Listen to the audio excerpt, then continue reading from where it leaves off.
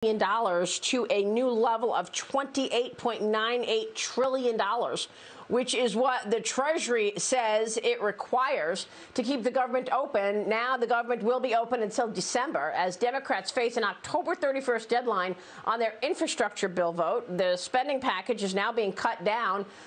We're understanding to around $2 trillion, but hopes for some to raise the cap on SALT deductions are likely dead. We're talking about that right now with New York Congresswoman and Transportation and Infrastructure Committee member, Foreign Affairs Committee member as well, Nicole Malliotakis. And Congresswoman, it's always a pleasure. Thanks very much for being here. Let me get your take on all of this. We started with 4 bills. Now we've got punting. 2 and 3. We're punting some of these bills to later on in the year, hiking the debt limit by $480 billion to $28.98 trillion. These numbers are wildly high. Your thoughts on where we are?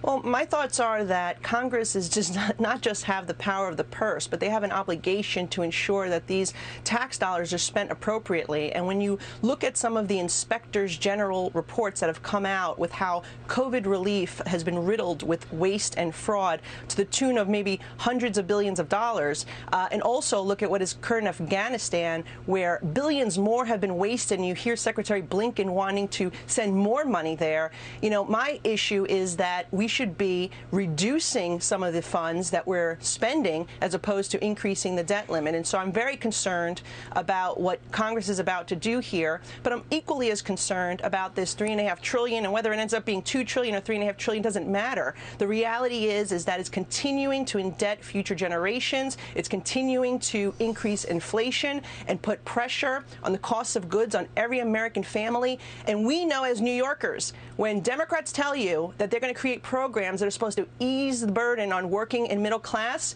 what does it do? It increases our taxes, it increases our cost of living, and it's driving New Yorkers out. It's certainly not a framework that we should be implementing now on the federal level.